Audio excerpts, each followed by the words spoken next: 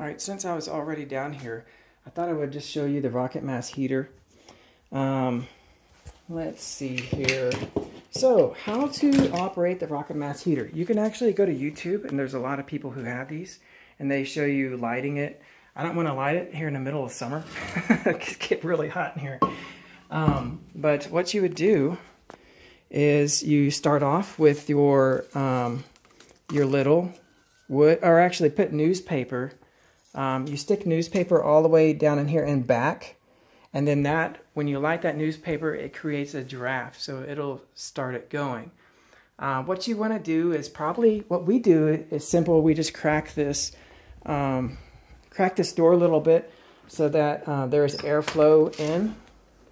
Just like 1/2 of an inch is fine, so that there's airflow in. This is a 2-story home, so this home, potentially, if the wind's blowing a certain way, it can create a draft to suck back into the home if someone's opening the front door or something and you're trying to light it at the same time. But once you get your newspaper down there, then you just you set up these little ones, and you want to set them up right near the back of this, and then you just get those all the way across the back, and then and then you light your newspaper, and those will start going. Now with these rocket mass heaters, it's interesting, but the more little pieces you put and you fill up this area, the better it runs, because it kind of, I don't know why that is, because there's a draft in there and it sucks the air through the wood. And you want to use smaller pieces. You don't want like one log to fill up this whole thing, but you do want to kind of fill this up. And if you wanted to like restrict the flow or something, someone took my brick. You take oh, there it is. That's where it should be. If you want to restrict the flow, so you have some wood sticking up here, if you restrict the flow a little bit of air, it actually draws air through the wood better. And you just put this brick up here. Say the wood is right here. Then that will force the air to go through that wood, and it just burns a little bit better. Or you can just use, a lot of wood and just kind of fill up. You kind of have to babysit it. Don't leave this going when you leave the home, because I don't know, things just not safe to do. That's why we don't have carpet right next to it, obviously. But so yeah, if it's not going real well, you might want to clean it out. Like we cleaned this out. We haven't cleaned out in here in a year, but we didn't really use it much last year. But this whole barrel just removes. It has this caulking around here, and I just say, if you want to get the soot out of there, or scoop out any ashes from inside of there, this barrel will come up, and if you force it a little bit, it will come loose. And then you use caulking. It's a special caulking for heat stuff, 600 degrees. So then you just put caulking around, and you put the barrel, or put the barrel down, just caulk around the edges. You can see the caulking here. And so that seals off real well. And if you're going to do this, just put a little mark on the barrel, and then mark like on the cob here. So you know exactly, because it's not perfectly round, you want it to seat exactly like it is right now. So when you put it back, you'll put it in the exact right spot. If you want to add cob to this, I just use the clay that's right outside. It's like a red clay around here. And I mix half clay and half Portland cement. And that's how you get this, or I think it's just like a concrete. Yeah, any concrete really. And that's how you get this like outer thing. And sometimes it cracks. You can see some cracks. And we started to do some repair here. You want to add a whole layer to this. We didn't even use it hardly. Oh, we used it a couple of days last year. It's just kind of an extra thing. It's just so easy to turn on the mini split or the central AC, and not do this. But it's fun. You just kind of have to babysit it a little bit. You have to use little smaller pieces of wood, not big ones, but cut 2-inch size wood to put in there. And then when you're done, make sure it burns down, and then put this on. This has caulking around it, so it seals off. So you don't want a bunch of smoke eventually drawing back in the house. And I was going to also say with this, there is a out here, if you see that, that's like a little blower fan, and It's one of these plugs here. Which one is it? When you turn on this blower, it's this one. I think it's this one. Wait, no.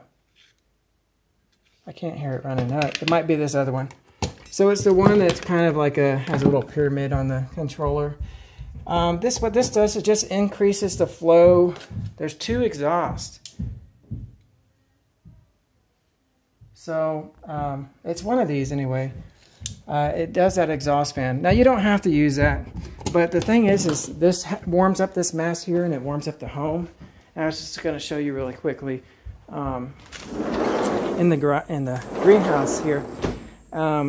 There's 2 exhausts that come out of here, and one goes through a thermal mass out here. So it warms up the concrete that will warm your greenhouse in the wintertime too. So that little fan, you don't have to have this. In fact, if it breaks, you know, it's not a big deal to replace it or not, but it just increases the flow to the greenhouse side, and it creates a better draft, you know, when you're lighting it and stuff. It takes about 30 minutes to warm up and really be cooking real good. I was going to say, like, for this deal, there is no code for this. So when the inspector comes in, I think it's tomorrow, he's going to be confused because a rocket mass heater there's no codes for it. In fact, in Adair County, there are no codes here. So, you know, when you do an inspection, I guess it's just take it for what it's worth. There are no codes. Like, codes exist, but they just don't apply here in Adair County. You'd have to be in the city limits, and it might be different in Texas, I don't know, but different counties do it differently, but there's no official code here, so it gives you a little bit of leeway to have like more experimental fun stuff to do and not have someone crawling down your neck to say, oh, that's not code. Well, there is no code for it. There's no code for this.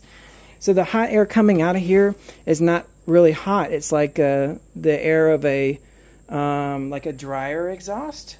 So that's why I could use a plastic vent here, and this is kind of like air duct stuff here, and that's why I don't have to have like special heat protection there on the exhaust going up. It's because it's not hot, like it's just warm air. So the inspector, I can explain it to him, but yeah, there's just no code for that. So it just might be something, I don't know what he'll put on an inspection, but normally you put like, this is super hot on like a fireplace, and normally you put like a boot around here and have protection. But as you can see, this is not burning anything. It's just warm air, and obviously I wouldn't have it next to wood or the plastic if it was like fireplace type air. So hopefully he understands that, because I don't know, you don't really need to change anything out here. Everything is exactly as it should be, as I designed it. So that is the rocket mass heater, and if there's a little comment about it in the inspection, then it's probably going to be about the exhaust there.